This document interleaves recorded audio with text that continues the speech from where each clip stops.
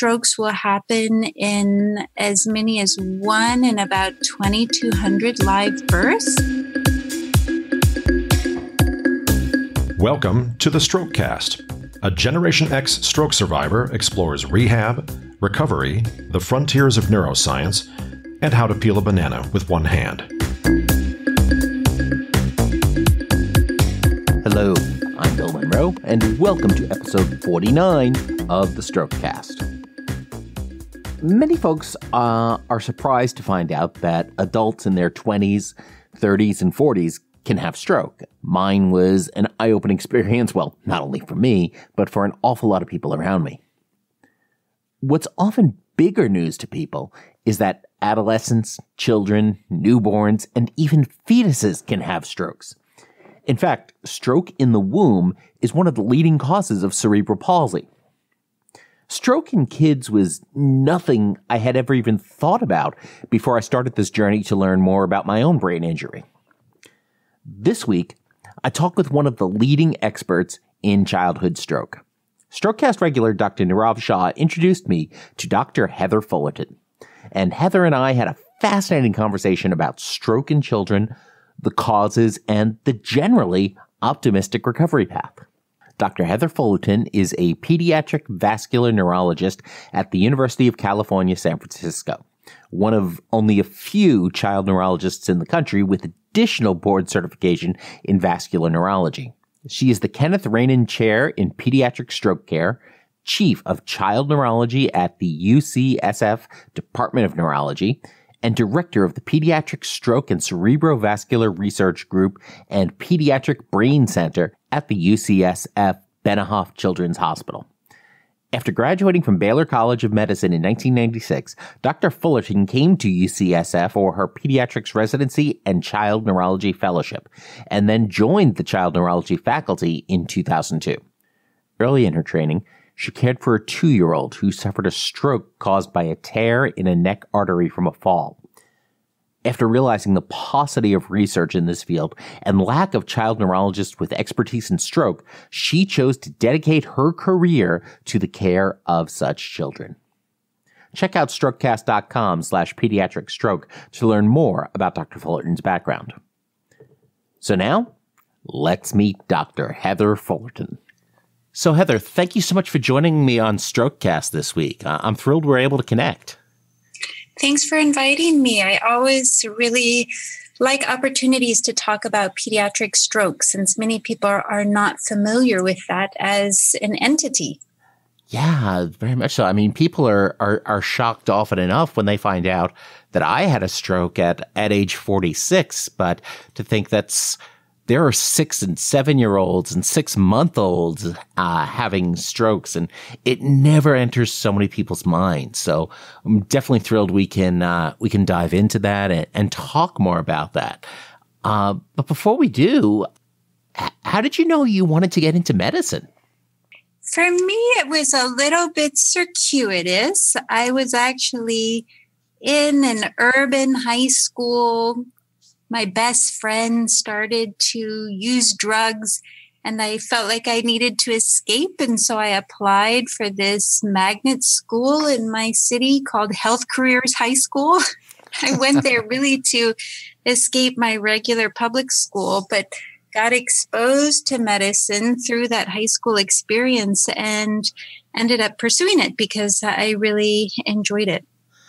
Well, it's fantastic that those options were available to you, and that we're starting to see some more of these specialized things happen to give folks more opportunities to do things they never even thought they would want to do. That's right. I think just giving kids exposure to different things so that they can develop their interests is so important.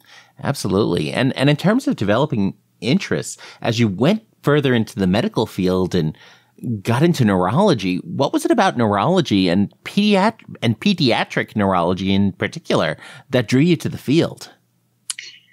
The brain obviously is a pretty fascinating organ, and the diseases that affect the brain are really varied, very heterogeneous, and obviously really impactful to people that are affected by brain diseases.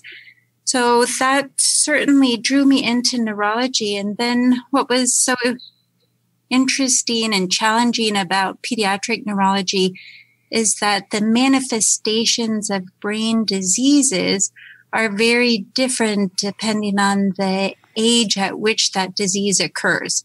And for stroke, for example, a stroke in an adult can be fairly stereotyped in terms of the presentation, how it affects an adult.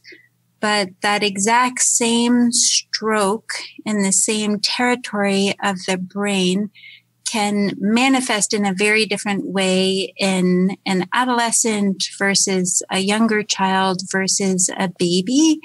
And I found that to be a really interesting challenge.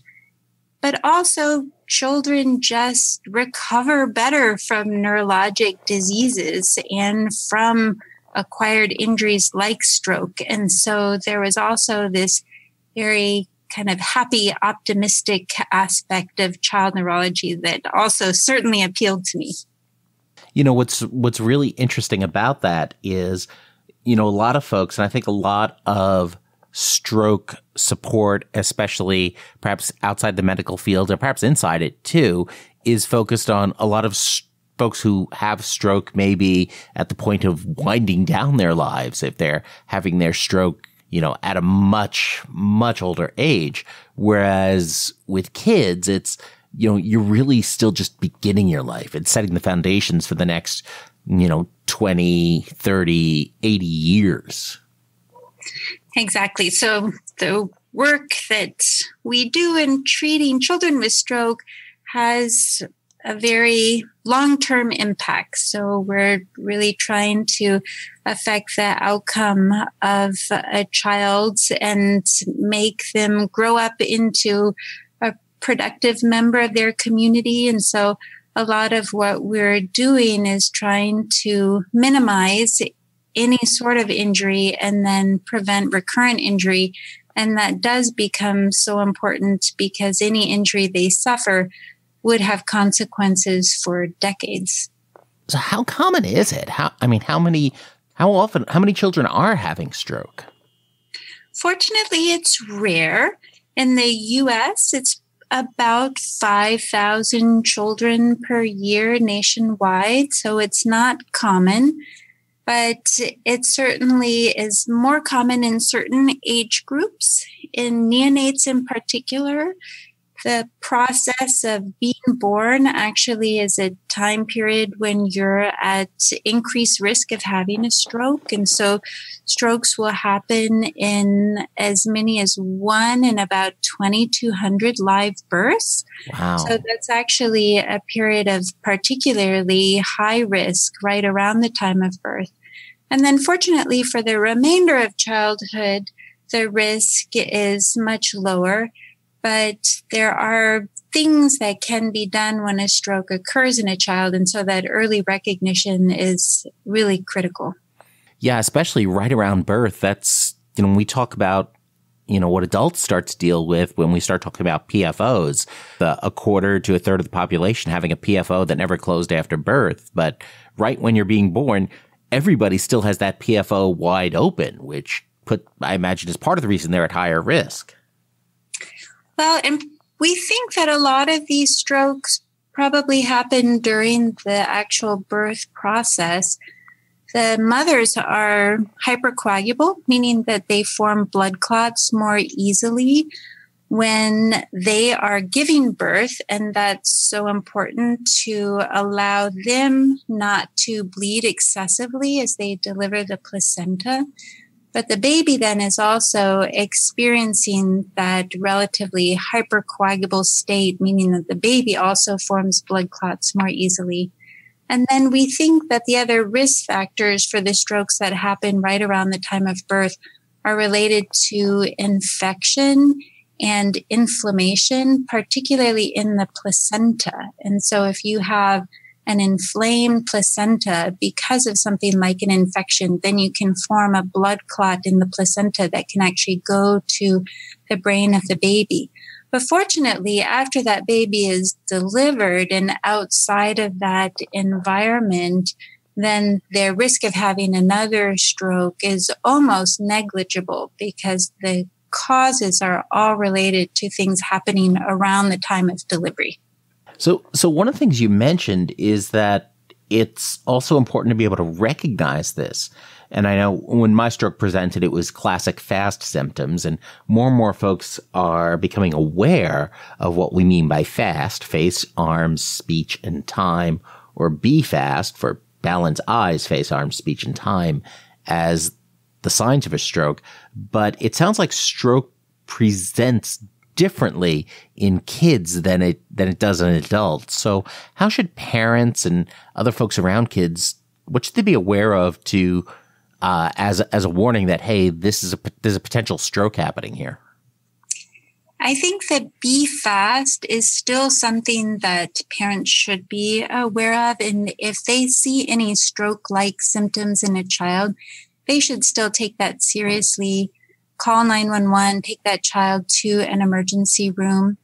The difference really is that in very young children, even if they have a stroke that should cause some motor weakness, so cause weakness on one side of the body, it might not, because their brain might not yet be developed enough to have that voluntary motor control. So certainly in those really young infants. And those young infants are more likely to present with seizures. And if they don't have seizures, they might just present with some excessive sleepiness. So really the doctors that are taking care of a baby around the time of birth need to be aware of that and look for those things. But I think parents of older babies and children should really just follow their instinct. There's not a single parent that I've met who didn't realize something was amiss with their child when that child had a stroke.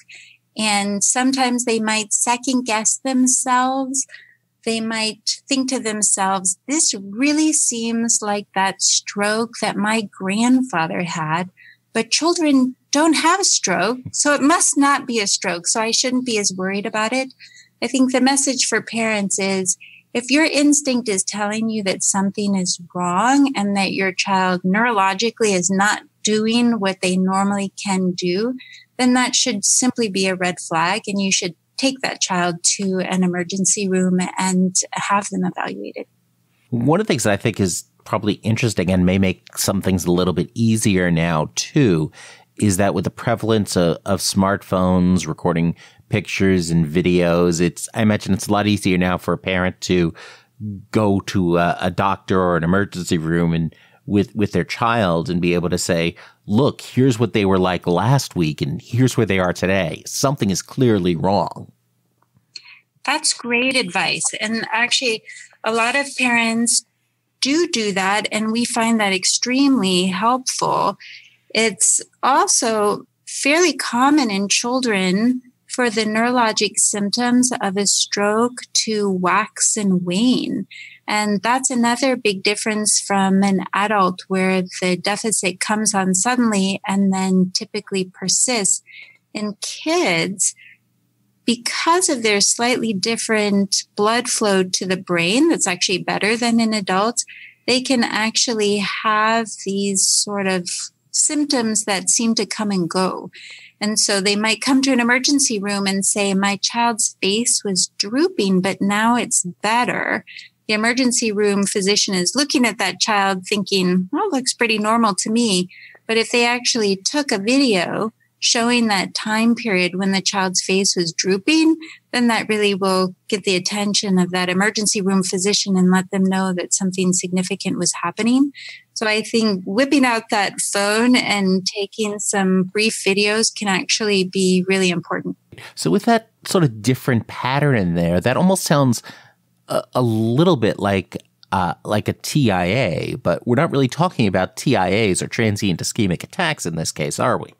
Well, it could be, because TIAs essentially are a period when you have enough ischemia or lack of blood flow to the brain to cause those nerve cells not to function well.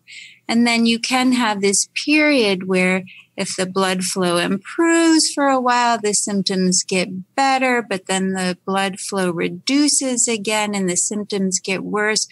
And then the question is, where are you going to end up? Are you going to end up with the blood flow being better established and not having a stroke? Or are you going to end up with the blood flow being poor and completing a stroke? So at that point, when those symptoms are fluctuating, it is really important to recognize it as a blood flow issue so that you can intervene. And there are actually things that we can do as doctors to manipulate blood pressures, for instance, to try to tip them towards ultimately just having a TIA or the transient event without having a completed stroke. Right, right. So when it comes to treating these pediatric strokes, are things like TPA or mechanical thrombectomy an option, or is just because of the size of the person, it just isn't a safe option for children?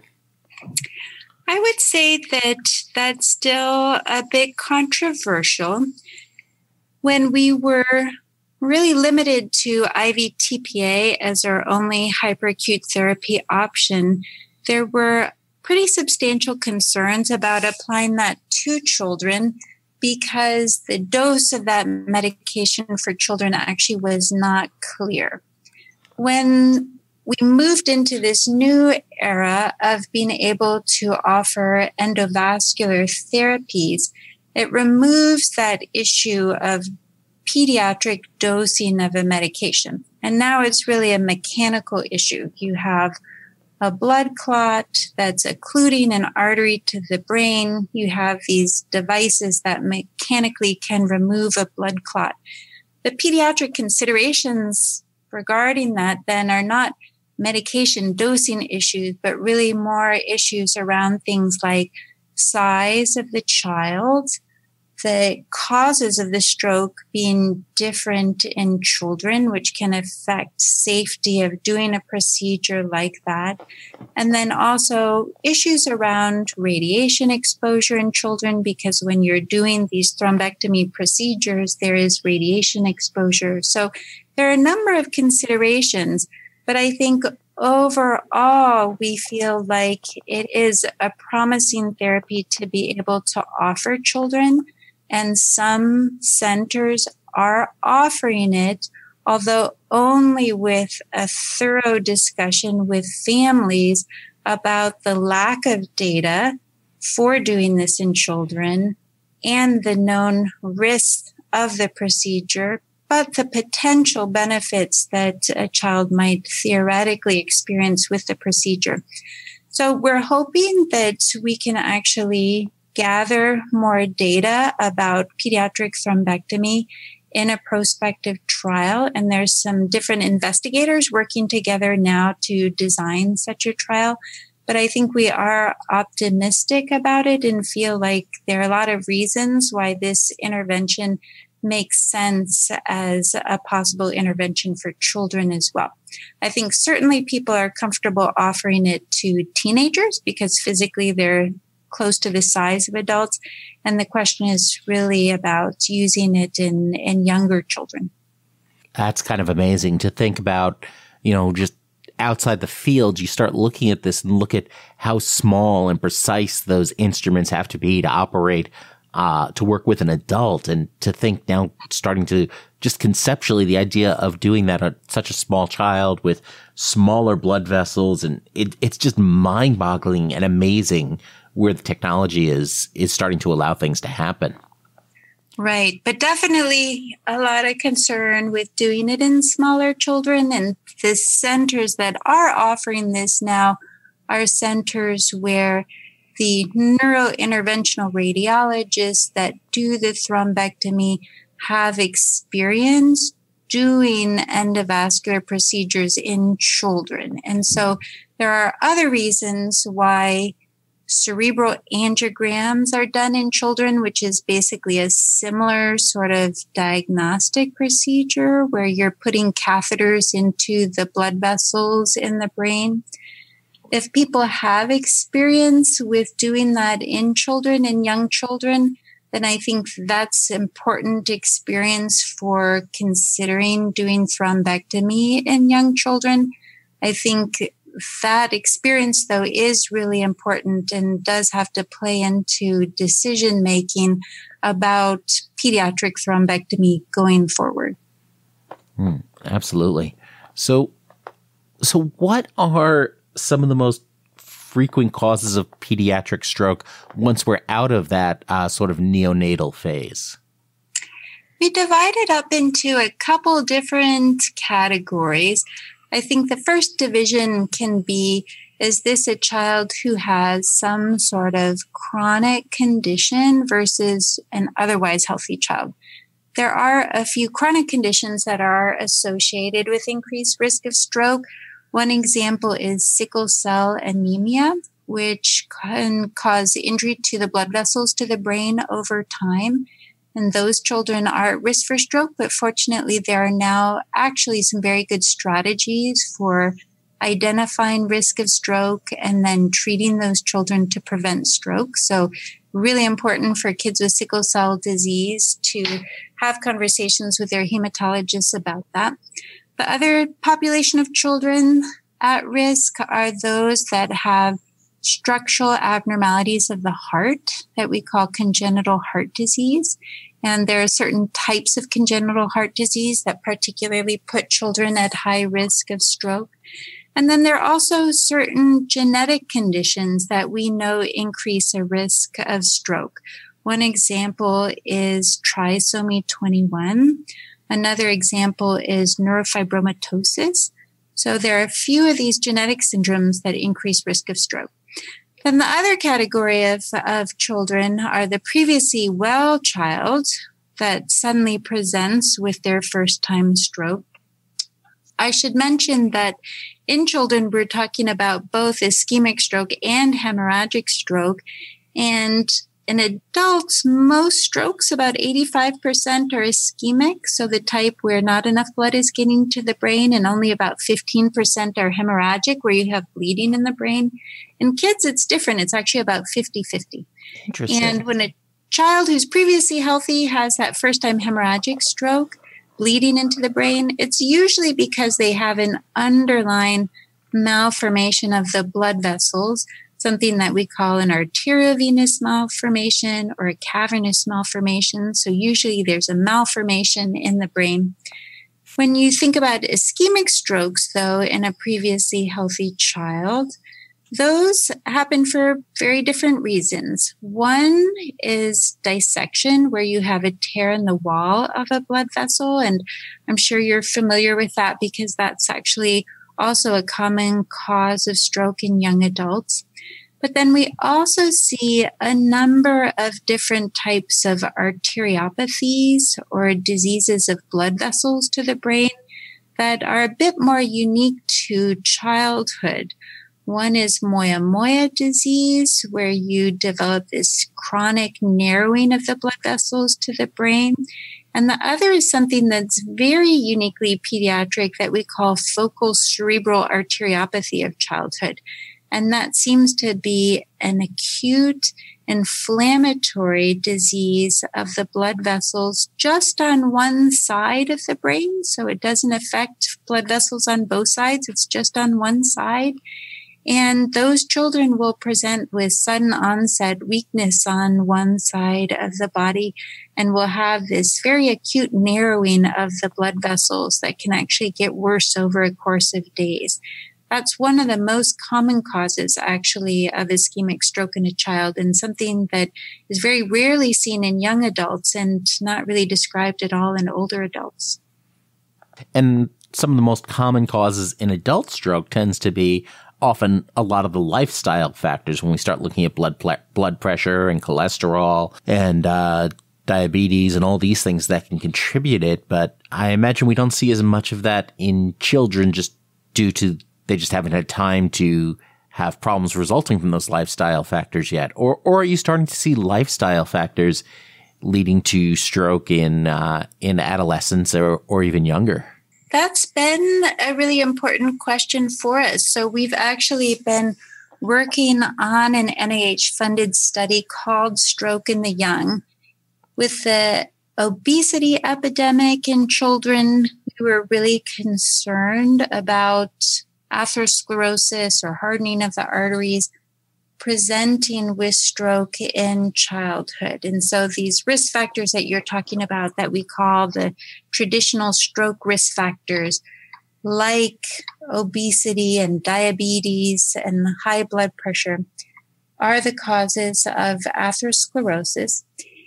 And we have found that although atherosclerosis certainly begins in childhood, and there are some other studies demonstrating that atherosclerosis certainly is a childhood disease, and these factors are important in children and should be well controlled in children, not just in adults. But fortunately, it does not cause stroke in children. And it seems like in the study that we've done, these atherosclerotic risk factors start to emerge as causes of stroke in young adulthood, really by the 30s and the 40s, and less so in the 20s. So again, super important to recognize these factors. Vascular health is important, and it starts at a young age, but it's not a cause of stroke in childhood. What I think is really interesting, and definitely very important, we want to get started on that early, is I don't know if there's a shift happening in pop culture or a shift happening in the medical field, or if it's just that I'm starting to go learn more and more about all of this stuff related to strokes and neurology, is that really oftentimes we think of brain and neurological issues as a problem of the brain, a problem of the nervous system, but really it's a problem of the vascular system. It's a problem of the circulatory system that is leading to these other problems. And it's an interesting perspective to start thinking about it that way. That's right. And I think it certainly has implications because obviously you have blood vessels to other important organs as well. And so you have to be thoughtful about that whenever you see a disease of blood vessels to the brain. Are there other blood vessels to other organs that are also involved? Some of the good news or better news that comes out of this, at least, is that, as you mentioned earlier, children seem to recover faster from these injuries than adults. And we often hear that kids' brains are more flexible, and it's why they can learn second languages before the age of 6, a heck of a lot faster than adults. So how does the youth impact neuroplasticity? Is that why they're recovering faster, or is it a denser configuration of blood vessels, or what's behind the faster recovery of kids? So this was part of why I was interested in child neurology in the first place. So this whole issue of how does a disease differentially impact the developing brain? The brain is undeveloped at the time of birth, and pretty substantial changes happen over the first few years of life, but then that development actually continues through childhood. And there are aspects of the brain, especially those frontal lobes that are important for judgment and impulsive behavior, that are not fully developed until young adulthood, and develop more slowly in boys than in girls, which explains why boys often persist with slightly more impulsive behaviors as adolescents. And why by the time we're 30, we start going, what was I thinking? Exactly. So the good thing is that if you injure part of your brain because of a stroke or any other reason like a traumatic injury, the other parts of your brain that are still developing have a much greater capacity to take over the functions of the injured brain. And so if, for instance, you have a stroke to your language area, if you're an adult, you'll develop difficulty speaking. You'll have some improvement after your stroke, but it's going to be fairly limited. In a baby where language hasn't even developed yet, if they have a stroke in their language area, they will simply develop language in another part of the brain. And language is clearly such an important function that the brain prioritizes that. And a baby with a stroke grows up to become a child. And if you test that child, their language function actually is within normal limits. So they can have perfectly normal language function. In an older child, they might have more impaired language function, but they can actually have really excellent recoveries. And when you do special types of imaging, like what we call functional MRI imaging that allows you to see where a certain function is located in the brain, you can actually see how that language function has moved. And sometimes it actually moves to the opposite side of the brain. And sometimes it just moves forward in the brain to an area of healthy brain. But it's the fact that the brain is still developing and acquiring skills that gives it that flexibility, or we call it plasticity, to recover and move important functions to other parts of the brain. That's one of the most amazing things about the brain, because it doesn't work anywhere else in the system. When your liver fails, your pancreas doesn't step up and take over that function. That's true. So, I think, and the neuroplasticity that is so important. We talk about that, but what's really important for even adult stroke survivors is to think that, it may take longer than it does in kids, but it still happens. There's just more stuff in the brain at that point to shift and move around. It's like when you try and find new space for a function in a fully packed closet. It's a lot harder to move the stuff around. Right. And we see that becomes really important in children with multiple strokes. You have a better recovery the more healthy brain you have that can take over the function of the injured brain. That's why we try so hard to prevent multiple strokes in children, because the more strokes you have and that closet is really cluttered and there aren't a lot of open spaces to accept that new responsibility, then it becomes harder for a child to recover. So we try really hard to prevent recurrent strokes, because a child with a single stroke can have a really amazing recovery, but a child with a second or third stroke is going to have a much more limited recovery. So what do parents and schools most need to know about pediatric stroke in general? I think for parents of children who are healthy and have never been affected by stroke, really, they shouldn't know anything more than the fact that strokes happen in kids. And so if you think a child is having a stroke, you should act as if that child is having a stroke and get them that urgent attention. There still is a very good chance that that child is not having a stroke, and there can be mimics of stroke in children. So things like seizures, migraine headache can act as stroke mimics, but you need to act as if a child is having a stroke and treat them that way until you've ruled out that possibility. And even if it's not a stroke, there's still something that needs to be taken care of.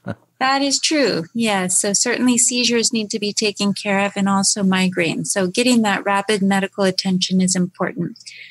I would say if you're the parent of a child who's at risk for stroke, so a child of a parent with sickle cell disease or with congenital heart disease, then it's really important to talk to your doctors about that stroke risk.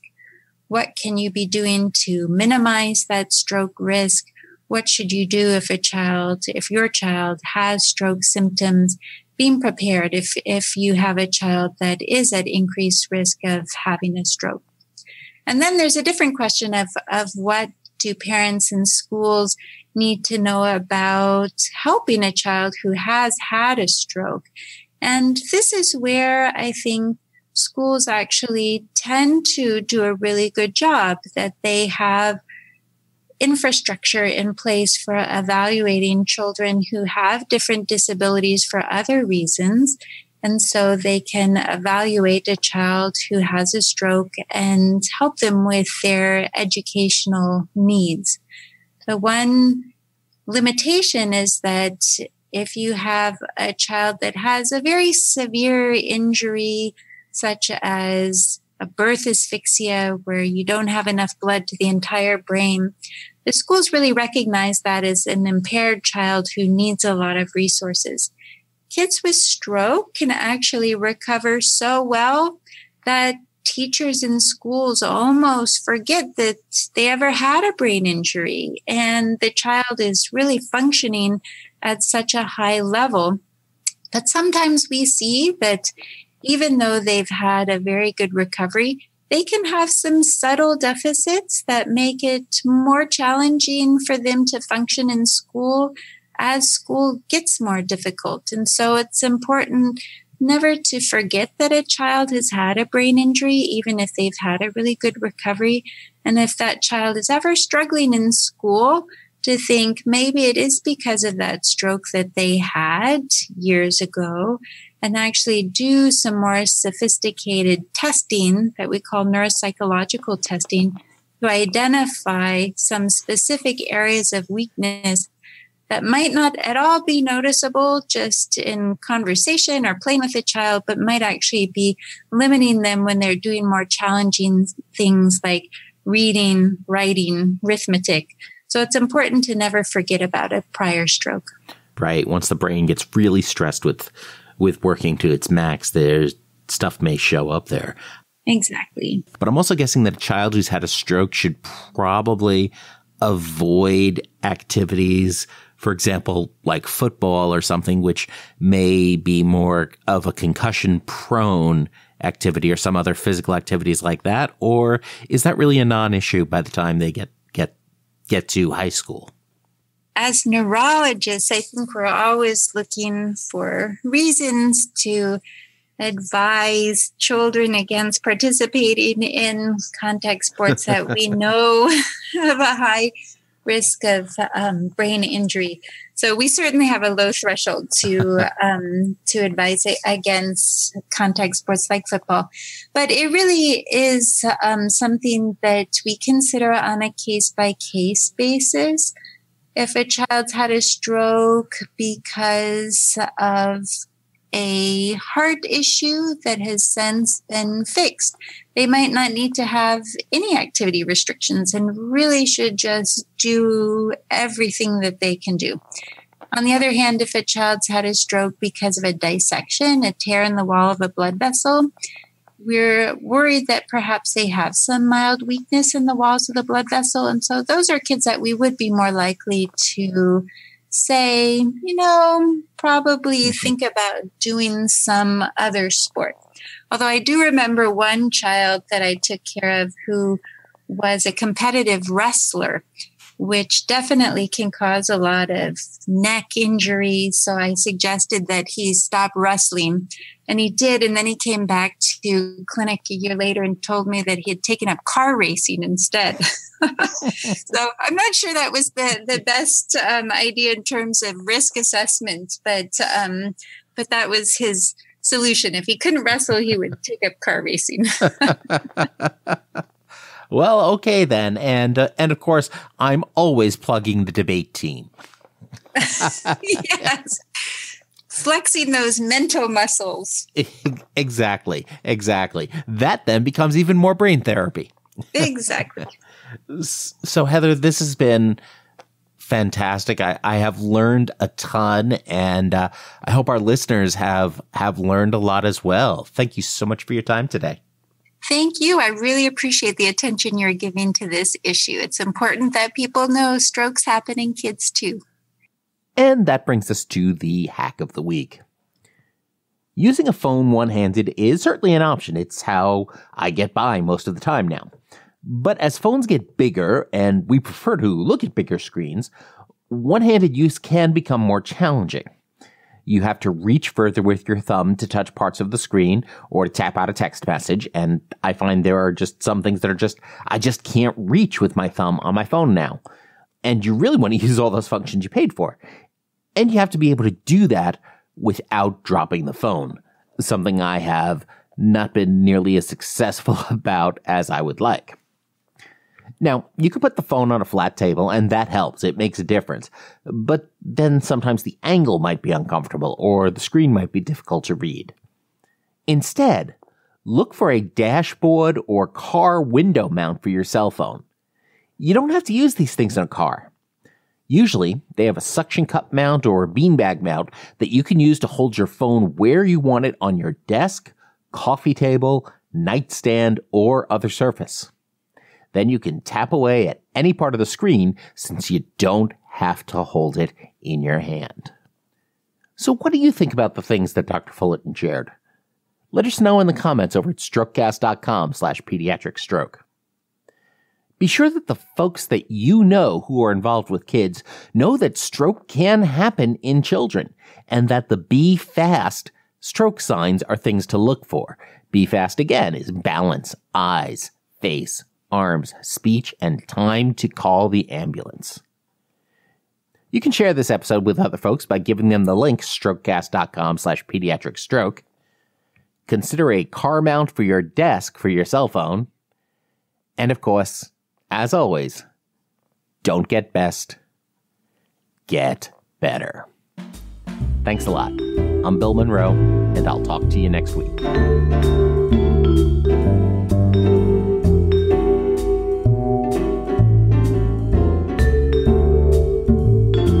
The Strokecast, Bill Monroe, and Bill's guests provide general information and entertainment, not medical advice.